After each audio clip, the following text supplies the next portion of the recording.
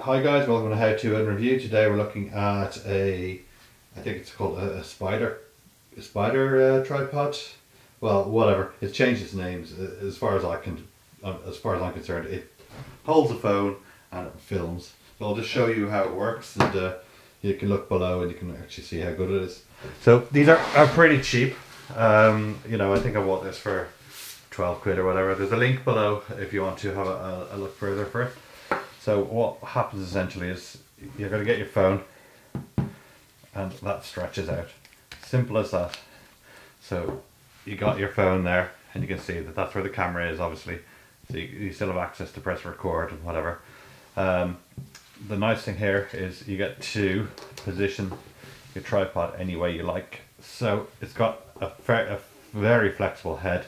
There's loads of grips and tightening parts here, so you can actually, that's not going to move, but if you wanted to, you could undo that so that ball you can actually move about.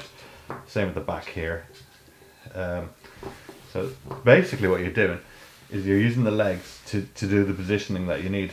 Now I do quite a lot of videos for board games and stuff, so this is actually pretty handy because when you're actually trying to take something small and detailed and quite close up. So if you did that back leg up a bit more, there's a bit of a balancing act that you need to get right, but you can get it right, and you can usually feel you've got just what you want.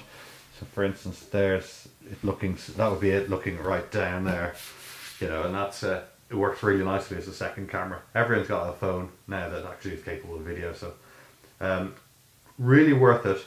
And to have a nice stable camera, it's absolutely brilliant.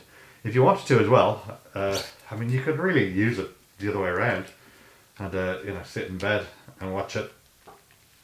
So whatever, you've got your football or whatever, you can just put that on your bedside table. Use it that way as well. The legs are nice and strong. You can tell that they're gonna last years. That's a lot of bending before they actually get some thick wire in there. Like that's got a lot of life in it.